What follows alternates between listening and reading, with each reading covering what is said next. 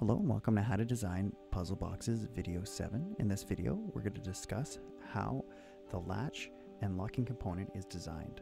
So last time we went over how this lid was made, and now it has an extra piece that's going to lock into place here. So let's actuate this and see how all these parts fit together. So the first thing happens is the lid is going to close down into this new latch. And then next what's going to happen is you're going to be closing that key into the component. So it's actually going to go into 3 pieces, which we'll go into in a minute. Then next what you're going to do is you're going to slide it over to lock it into place. And then the last thing that's going to happen is there's a little groove that's in here, and that's what's going to actually be holding it a little bit more, like so. And that's what the key looks like, just so you're aware of what it looks like. But essentially, the way that this works is it's being held in place by 3 components here. So if we go to the view and do a quick section view to take a look at what that is, it'll give you a better idea of how that's illustrated.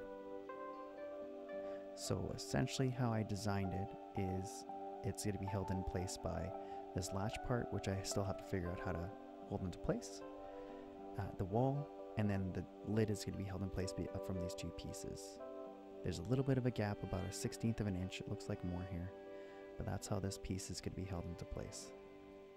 The next thing you're going to notice is there's a chamfer on this latch portion, and there's a reason for that, and I'm going to talk about that right now.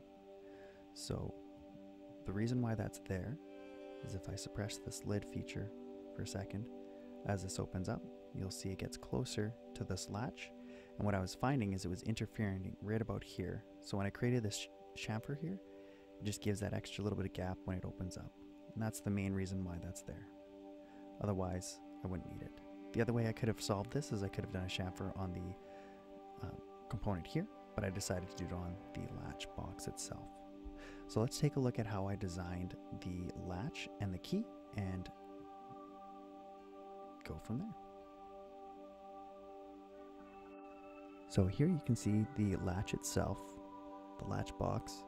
And essentially it is just derived from knowing how much distance I need and a little gap on this end, and I needed to make sure it was wide enough to hold the new latch portion on the lid. The main thing that I needed to focus on was this keyway design.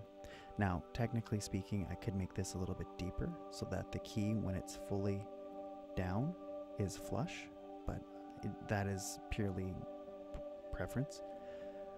For my design, I decided for aesthetics reasons they're going to be in line, but essentially how I designed this is I chose an arbitrary number of 1/4 of an inch, and I added a 32nd to the square on both sides, and that's just to make it so that the key fits in easier on the way in to hold all the parts. I then decided to make the groove here 1/8 of an inch plus 20 thou, so a little bit less than a 32nd. Once I completed that, the next thing I did is I actually went and I made another component. I made the width of it the same as the width of the keyway on the other side.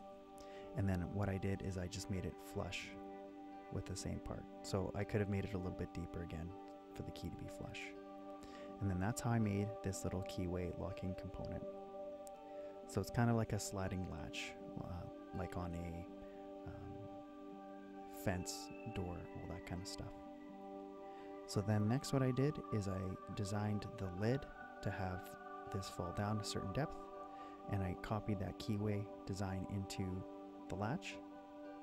I copied it into the wall in the same dimension, and then I made the key. So the way that I designed this key is I made sure to have the components to be 1/4 of an inch high. On this side I made it a little bit bigger, so that's 3/8 of an inch plus a 1/16. This is all arbitrary numbers. I can make it look fancy if I want, which I may do down the road. And the last thing I did is I made this, I measured it to be 0.5625. I added a 1/16 to that, which gave me 5/8. And then I extruded the whole thing out by a 1/4 of an inch. So this is 1/4 by 1/4 by 1/4.